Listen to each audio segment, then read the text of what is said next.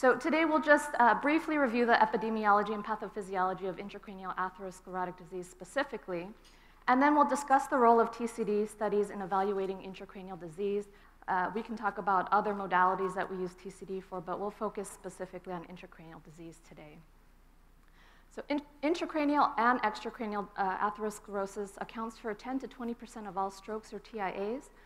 We know that extracranial disease is seen in our Caucasian patients, and there's a high incidence of intracranial disease with our Asian, Hispanic, and African American patients. If you look at some of the studies coming out of Asia, up to 50% of patients with stroke can have intracranial disease as the mechanism for stroke, so very high outside of the Western Hemisphere.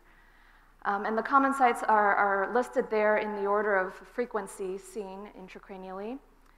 And why this is very important is because when you get that patient that has intracranial disease, what you have to recognize is this is a high risk of recurrence type of disease. So in 90 days, up to 60% of these patients will have another event, a stroke or a TIA. And 1 in 4 of your patients will have another event at 2 years. So this is something that, even though you don't see it very often, this should be a red flag for you when you see a patient that has this type of disease.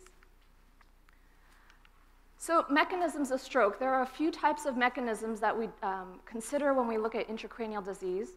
What we see here is occlusion, or an in situ thrombotic event, or a local small arterial branch occlusion by plaque. So this can actually look like a small vessel stroke, or a small subcortical stroke.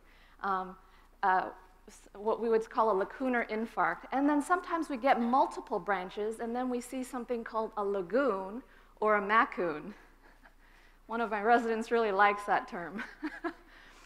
The second mechanism that we have to consider is plaque fragility. So when that ruptures, it can go and distalize and cause strokes further downstream, and this looks like a cortical embolic stroke, respecting that territory. The third mechanism that we see stroke in intracranial disease is hemodynamically significant stenosis in the setting of hypoperfusion to that hemisphere. And what you'll see in this case are watershed distribution strokes. The use of transcranial Doppler in stroke is broad.